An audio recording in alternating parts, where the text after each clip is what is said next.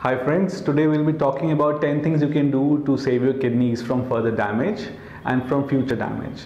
So kidneys, they have a role of basically filtering the blood and they produce urine. But when they get damaged, then the toxic elements in the body, they are not drained out well. So here are some 10 tips that you can follow to keep the kidneys healthy because they are vital for your survival. So the first tip is that we can reduce the salt in our diet. Salt causes a lot of problems like hypertension, increase in the load to the kidneys, and subsequently progresses the renal failure. So if you can reduce the salt to as minimum as possible, that can be a life-saving measure, especially if you have an existing kidney disease. The second important tip is that you should reduce the weight. Your BMI should be less than 25 and you should try to approach your ideal body weight. This can be done by eating a balanced diet, exercising regularly, and avoiding the fast and junk foods. The third tip that I would like to give you is to drink adequate amount of water. So normally we require about 10 to 12 glasses of water, and we should try and ensure that in some form or the other, we are able to take that much of fluid on a daily basis. So the fourth tip is to keep your blood pressure in control. Whenever you visit a hospital, get your blood pressure checked. It should be less than 130 by 90 millimeter of mercury. If it is more, then you should start antihypertensives and follow the lifestyle plans and reduce the salt in your diet. The fifth tip is to keep your blood sugar in control. The HbA1c test today can tell us if we have a tendency towards diabetes.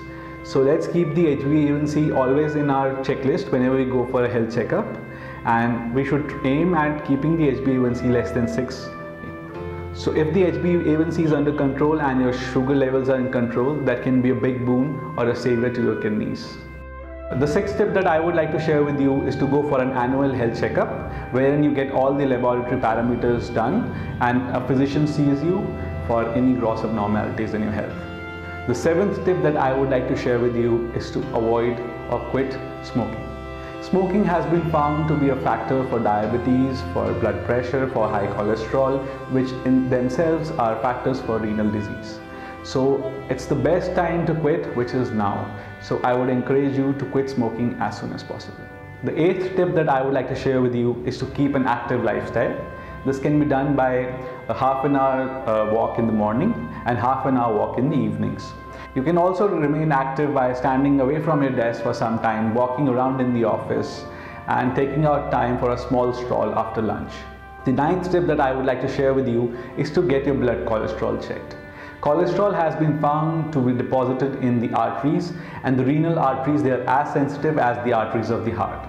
So it's important that we check that the renal arteries are safe and secure, and getting your blood cholesterol checked is a good way to go about it.